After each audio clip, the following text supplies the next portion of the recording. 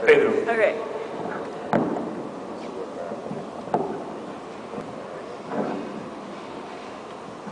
Good morning, everyone. I have some problem fixing it, but my name is Cassia, and as Anna has said, I'm speaking today on behalf of the Rio+Veg movement.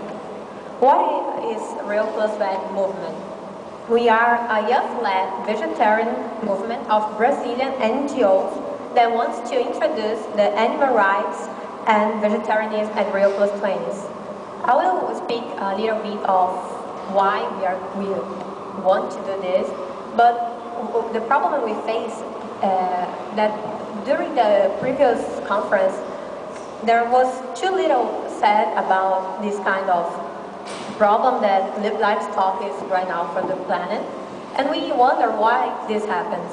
Maybe because this is related with social habits that most of people today here and during the conference they have right now. And sustainable development is all about changing our habits. So we want to introduce a little bit of our case, and maybe this can be useful to other issues.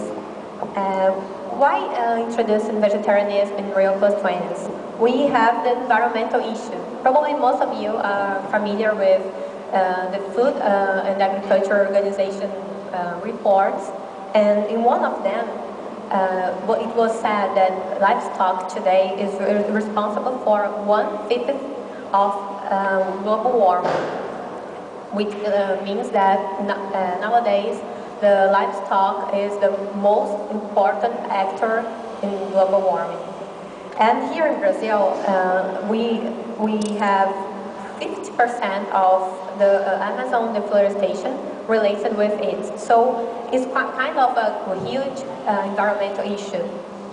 But it's also a social issue, because we have the labor here in Brazil. We just have a report about it, and the livestock is one of the 3 most important activities related to labor here. And we also have the poverty question because we use nowadays about 97% of soy meal to feed the cattle, and we also use 60% of the corn to do it as well. So when we have in 2030 a world with 8 billion people, we must think about in a more efficient way to feed all of them. And we have also a clear relation with obesity, cancer, diabetes, and heart disease, increasing in the most developed countries. And on the other hand, we have the waste of the grains I've said, so that they could feed people directly. We have some recommendations too, because this is a kind of thing that we can start doing the individual level just right now. You can start reducing your meat and dairy consumption, and you can also divulge this kind of data. But we have here in Brazil some examples of institutional level actions, like for example, São Paulo government. We have right now, they support the Meatless Monday, which is a global program that it was initiated with Paul McCartney. And we have also right now the implementation of vegetarian meals in public schools. So we are doing something related to this. And we are also fighting for end livestock subsidies and increasing incentives or alternative options. Finally, in a more general approach, we believe in a concept of sustainable development that includes the other beings of the planet, because until now we just speak of the future human generations.